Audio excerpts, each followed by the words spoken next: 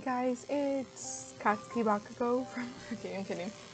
It's Redlining and welcome back to another reading my fanfiction. But today we'll be starting to read my fanfiction, one last story, which is my imagining of the last, like how my hero is gonna be ending. But I wrote this, just so you know, wrote this before I read the manga and before knowing what happens in the manga. So and when I read the manga, it made me decide I'm gonna be writing my own ending. I'm gonna do something more happier and less depressing and nobody dying, but I'm trying not to spoil for anyone who hasn't read the manga.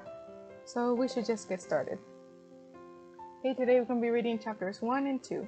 Chapter 1, A Horrifying Beginning. This is set when the students of Class 1A are in their second year. So 2A. So that means Hitoshi Shinzo will be in the hero course. They will still have Eraserhead as a teacher. There was an explosion and a fire started at the Kabuska Academy High School. The smart hero Miss Joke was outside with her students checking if everyone was accounted for. And then some of the students of 2A and the teachers of UA came. Miss Joke heard a familiar voice. It was Eraserhead. Joke, is everyone alright? Asked Eraserhead. Yes, wait, where's Yoshindo? Asked Miss Joke.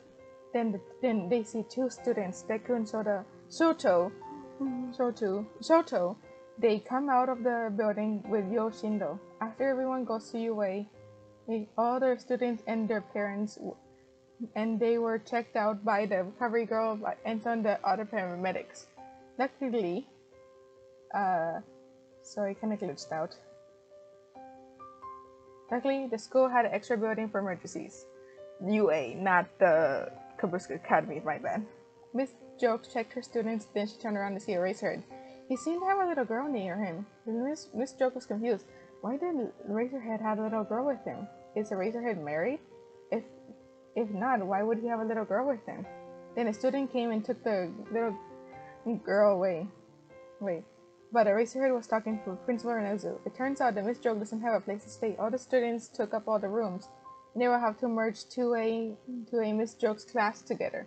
Nezu, Joke can stay with me, said Eraserhead. Are you sure about that? Said Principal Nezu.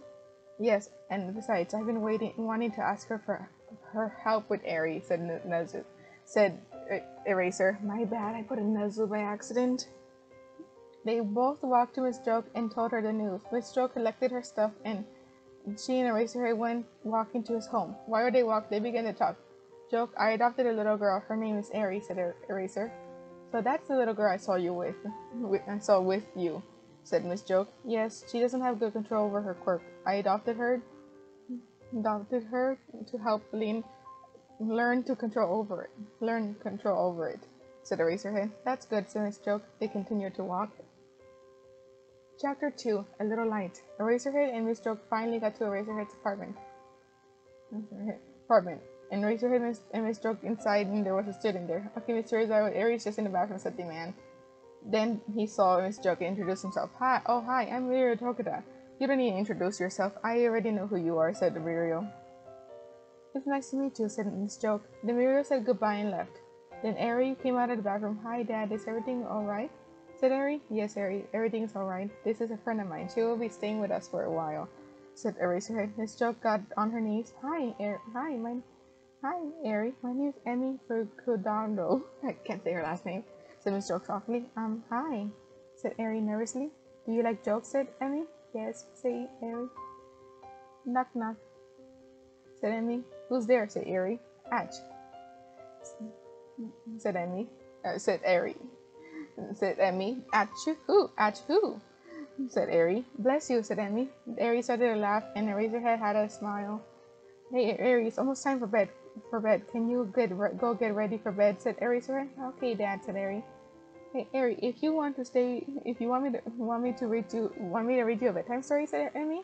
Yes, please, said Eri. And then Eri went run to her room. While they wait for Eri to finish, they had tea and talk. Then Eri came into the kitchen. I'm ready, said Emmy. Eri. Then she and Emmy walked to her room. Emmy read her story. Hey Eri, I can actually sing. Do you want to hear me sing? Said Emmy. Yes, please, said Eri.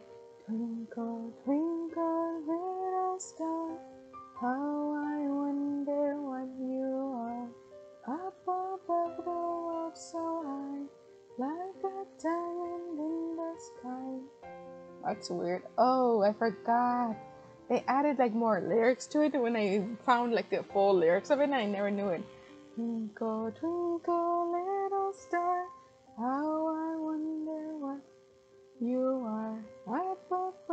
Okay, I'm confused. I'm just gonna stop now. Ari yawned and fell asleep. Emmy tucked her in. Emmy didn't know that Eraserhead was outside the door and heard everything.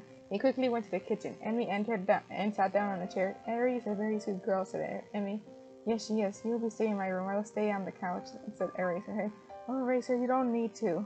You don't need, said Emmy. It's okay. Okay. And call me Shota, said Eraserhead. Shota carried her stuff and led her to his room. Place her stuff down. Emmy, you have a question, asked Shota. What is it, said Emmy. The look you had when you saw one of the students was in the building. You had that look before, didn't you? Asked Shota.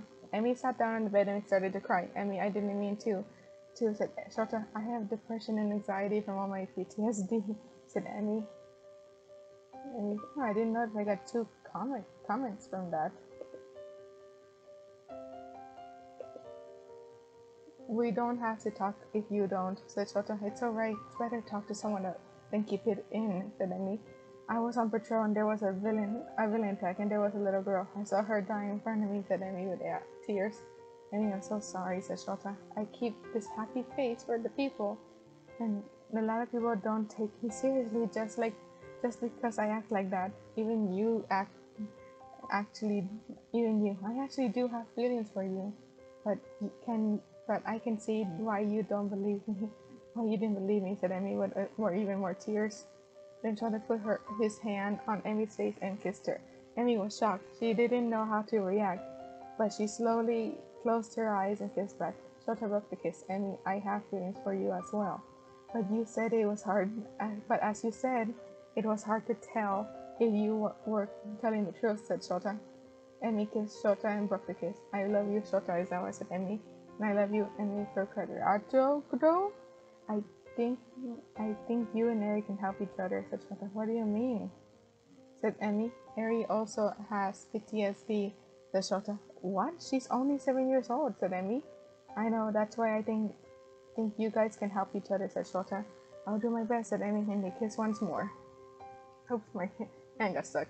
Well, that is all for today. I hope you enjoyed this video, and if you want to read the fanfiction for yourself, you can find a link to the fanfiction in the description below. Well, I hope this glove got it. I hope you guys enjoyed this video, and if you I already said that. Enjoy this video, and and you're gonna be seeing some words and get off in 3 wait, what? In 3, 2, 1.